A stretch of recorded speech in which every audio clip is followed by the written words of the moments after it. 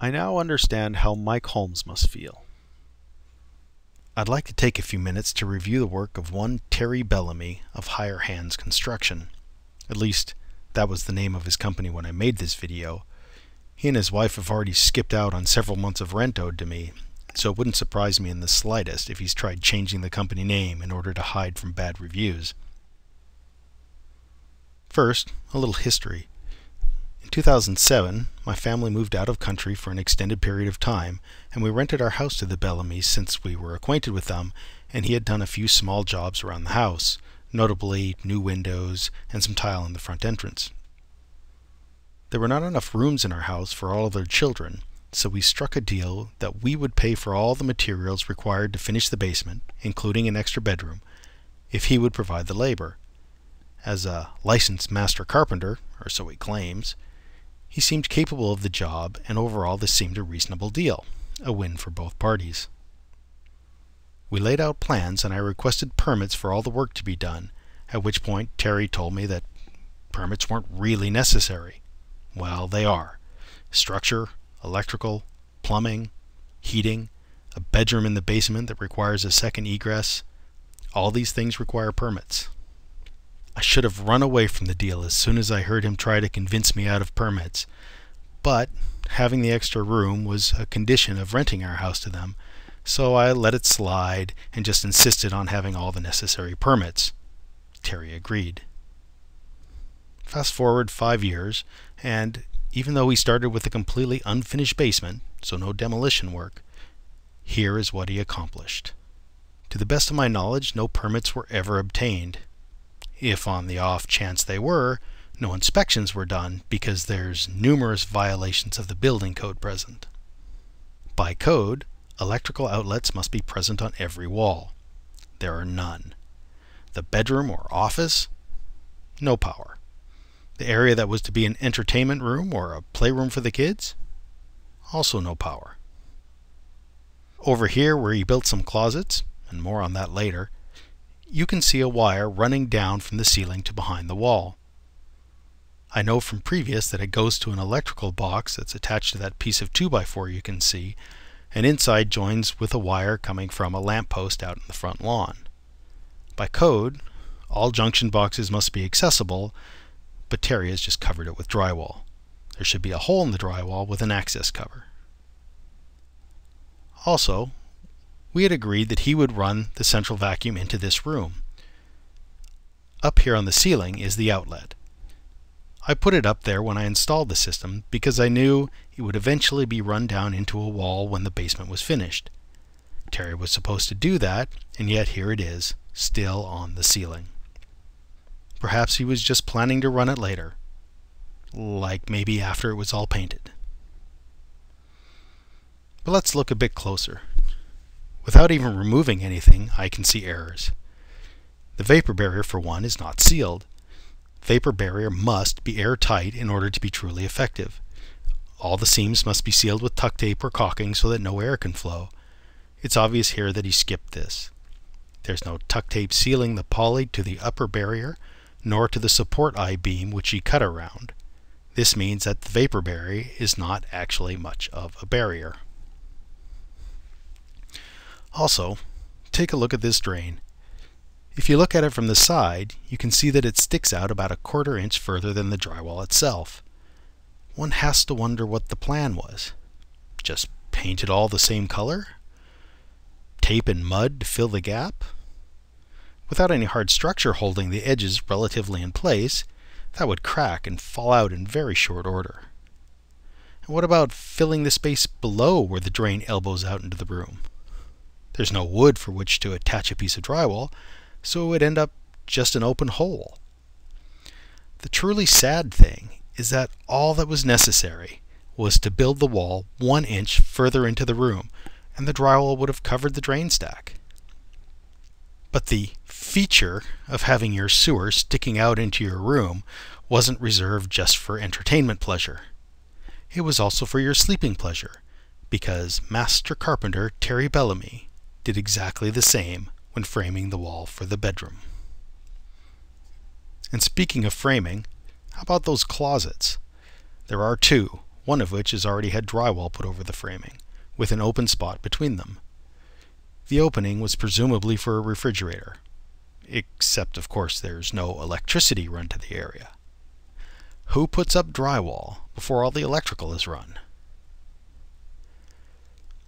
Well, so much for the obvious errors and violations of the building code. As I started to undo the work of this licensed master carpenter, there are plenty of other interesting things. Here is the end of one sheet of drywall that has been put up. It's cut to end flush with the edge of the 2x4 and screwed in, which means that the next piece that would butt up against it will not overlap the stud and cannot be screwed in. The first time anybody bumps that loose end, the joint will crack. Similarly, this T-junction between two walls cannot be drywalled.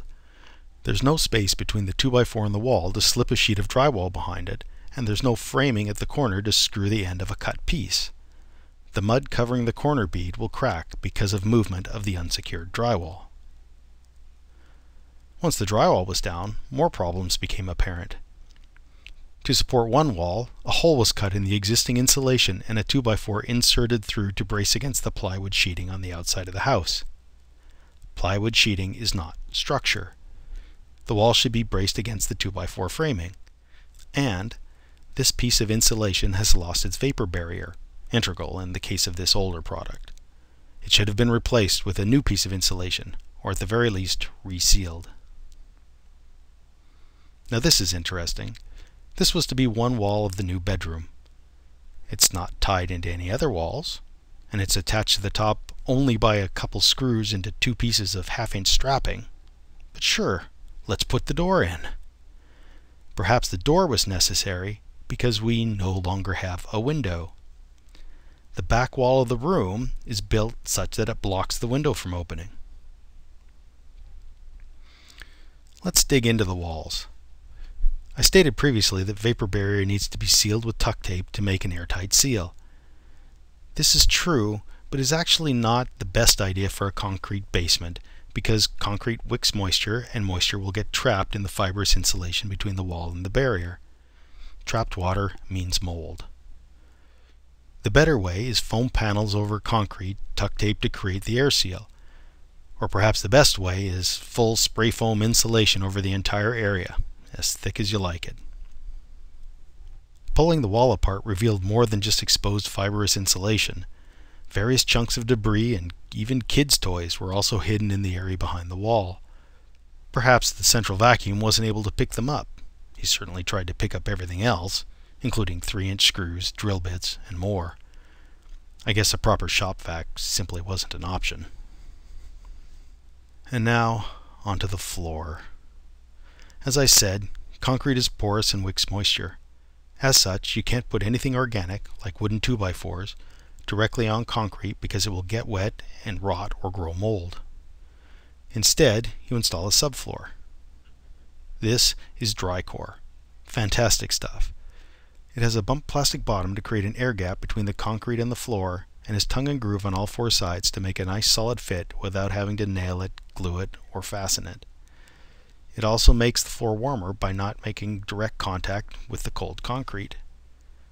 The air gap is vital because it lets any moisture evaporate and will even, in the case of a significant leak, let the water flow to the local floor drain. However, there are restrictions on its installation. Notably, there has to be a 1/4-inch gap between the panels and the wall to let it breathe and also to catch any water that drips down the concrete wall. You guessed it, there's no gap. All of the edge panels were hammered tight against the wall. Like any quality material, dry core is only excellent if it is installed correctly. I had to use a Dremel to cut a strip off the floor all the way around, just so it could breathe properly.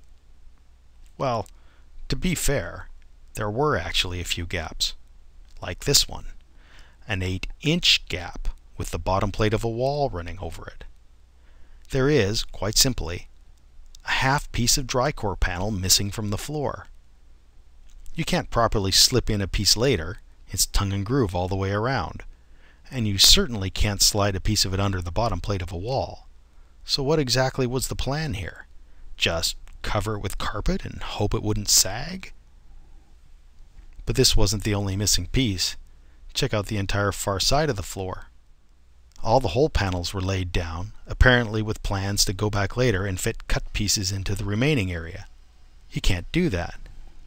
The tongue and groove means pieces have to slide in, and that's not possible when you're up against the wall.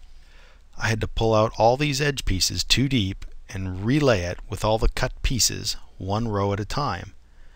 Even that was interesting because it became obvious that the floor hadn't even been cleaned before laying the panels. Debris holds moisture. It impedes airflow. You need to clean it. But, done properly, the end result is quite nice. So there we have it. Who lays a subfloor when the true floor hasn't been cleaned? Who starts framing walls when the floor isn't complete? Who doesn't bother with electrical, plumbing, heating? Who puts up insulation and vapor barrier before the walls are complete? Who puts up drywall before insulation is done? Licensed Master Carpenter Terry Bellamy. That's who.